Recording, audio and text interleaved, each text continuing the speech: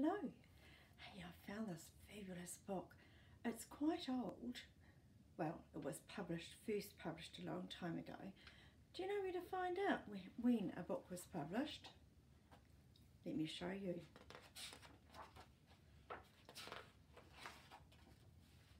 Several pages in, it will tell you.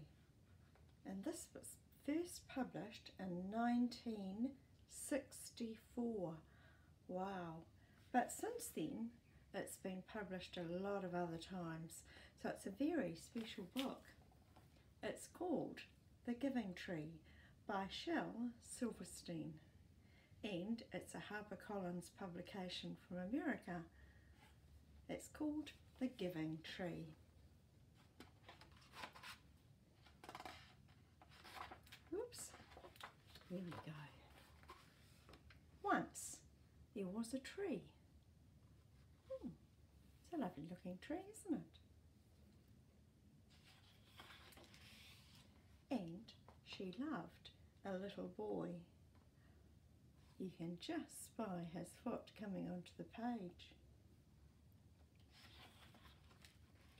And every day the boy would come. Wow, looks like the boy loves that tree. And he would gather her leaves. Oh, looks like the leaves are falling down. Do you like gathering leaves? So do I. You have lots of fun, can't you? And make them into crowns and play King of the Forest. It's pretty cool.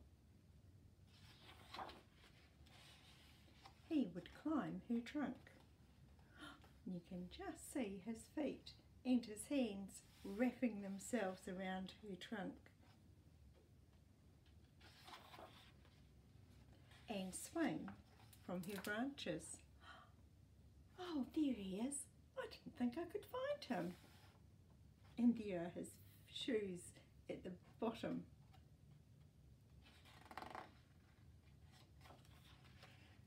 And eat apples. The apple cores falling down from the tree. That makes me think that this might be an apple tree.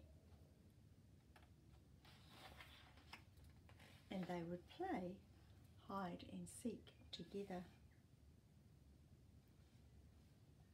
He's hiding behind some rocks. Do you like playing hide and seek too? So much fun, isn't it? And when he was tired, he would sleep in her shade, just underneath there.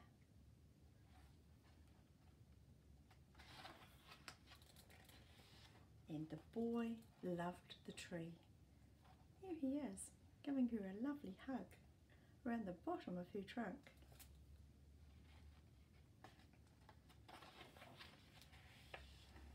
Very much. Wow. He's even scratched a wee sign that says me and tea. I think the T stands for tree. And the tree was happy. But time went by. Oh look, the boy's grown up a little bit.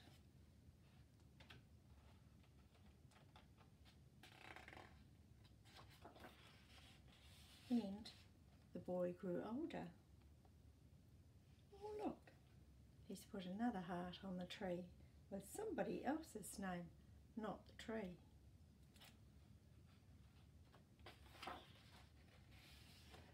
And the tree was often alone.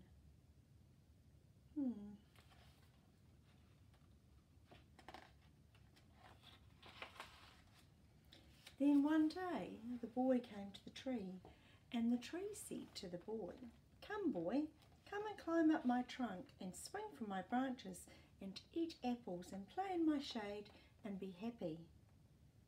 "I'm too big to climb and play," said the boy. "I want to buy things and have fun. I want some money. Can you give me some money?" "I'm sorry," said the tree, "but I have no money. I have only leaves and apples." "Take my apples, boy, and sell them in the city. Then you will have money and you will be happy.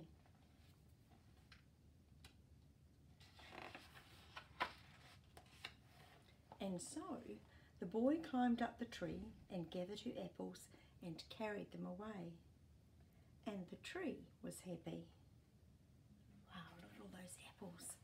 Delicious.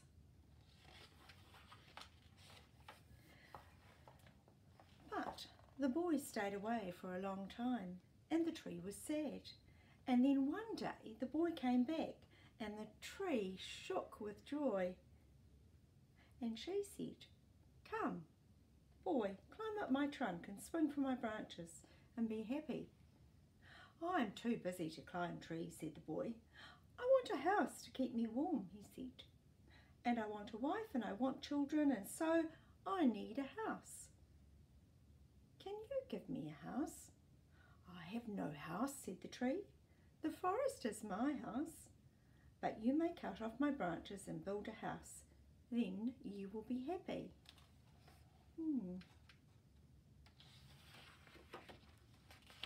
And so the boy cut off her branches and carried them away to build his house. Something's happened to our tree. And the tree was happy.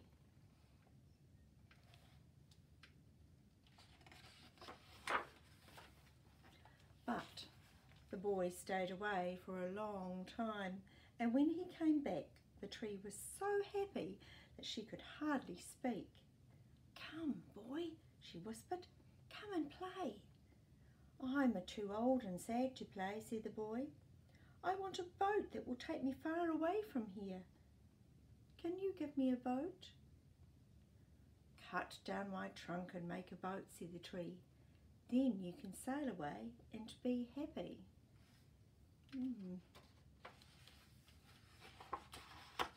And so the boy cut down her trunk and made a boat and sailed away.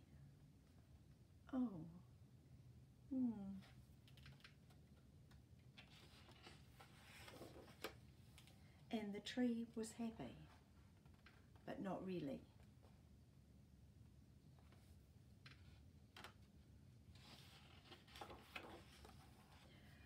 After a long time, the boy came back again. "I'm sorry, boy," said the tree, "but I have nothing left to give you." "My apples are gone. My teeth are too weak for apples," said the boy. "My branches are gone," said the tree. "You cannot swing on them." "I'm too old to swing on branches," said the boy. "My trunk is gone," said the tree. "You cannot climb."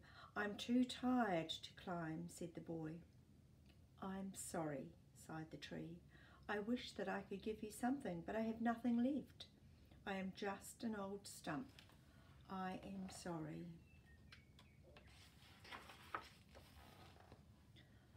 "I don't need very much now," said the boy. "Just a quiet place to sit and rest.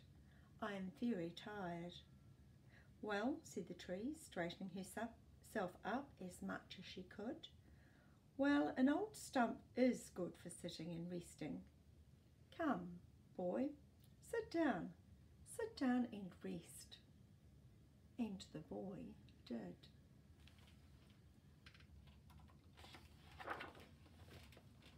And the tree was happy.